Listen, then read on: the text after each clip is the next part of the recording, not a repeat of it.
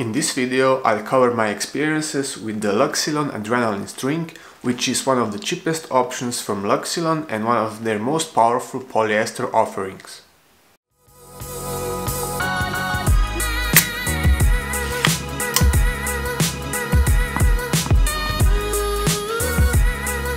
I tested the Luxilon Adrenalien string in two different rackets. I tested it in the Wilson ProStaff RF97 and in the Technifiber T-Fight 305 XTC racket, which I have extended for my use. I tested the string in two different gauges. I used it in the 125mm gauge in the RF97 and 130mm gauge in the Technifiber racket. The specifications of the rackets that I used were listed earlier on the left part of the screen. In the RF97 I used the tension of 25 kilos on the mains and 24 on the cross strings, and in the Technifiber racket I used higher tension of 27 and 26 kilos for mains and crosses. The string added just under 16 grams to the RF97 racket, and it weighs about 16.5 grams for 10 meters in the 125mm gauge, and the thicker gauge, the 1.3mm gauge, weighs 17.9 grams per 10 meters. The weight and string material density is very comparable to the ALU power string, and it's just a bit lighter than the ALU power. During my period of testing I used in total 4 sets of the string, so 2 sets for each racket. I restrung both rackets after about 3 hours of play on each, so on each set of the strings, but I have to say that I would get some more playability out of the string in the Technifiber racket, but in the RF the notching became really bad and the string just felt a lot stiffer after this period, and because of the notching of the string it also limited the string movement and its snapback, and because of that it lost a lot of the spin potential. But anyways, I'll share my thoughts on the string when it's fresh, like I usually do, and it's easier to compare strings when fresh.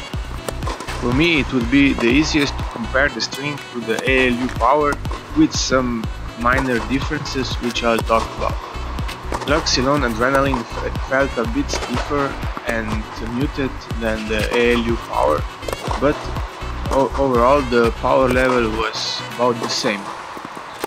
I have to say that I preferred the ALU power for the feel, but there were some strong points of the Adrenalien, and that's the spin. I felt like I could get more spin and more predictable response from the Adrenalien string, and that's partly because I believe I was more confident when swinging out, because the response was more predictable and the feel a bit more muted, and I was never afraid of the ball flying out.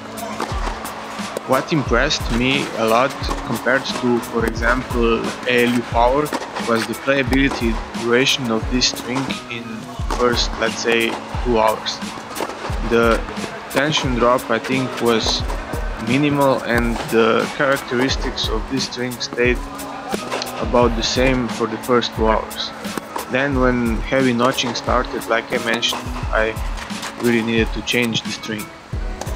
What I think is also worth mentioning is that ball pocketing was really good with this string, despite the fact that I strung it at quite high of a tension, and perhaps this would be a sign for me to string it higher, because usually I like string beds that don't deflect that much, but with this string I actually enjoyed the feeling of the ball sinking into the string bed, and I didn't feel like I lost control because of this. It's also the reason why I didn't string the rackets at a higher tension for the second set, because I thought that the tension was high enough the first time that I strung. I'm a fan of round-shaped control-oriented mollies, so overall I really enjoyed this playtest, and I would rank this string among my top 5 round polyester strings. I think it's a great cheaper offering from Luxilon and a great string for its lower price point, which for me was just under 10 euros per set. So these are my thoughts on the Luxilon Adrenalien string. If you've tried this string and would like to share your thoughts on it, comment below and let me and others know about your experiences with the string. If you enjoyed this kind of content, consider subscribing to my channel and stay impactful.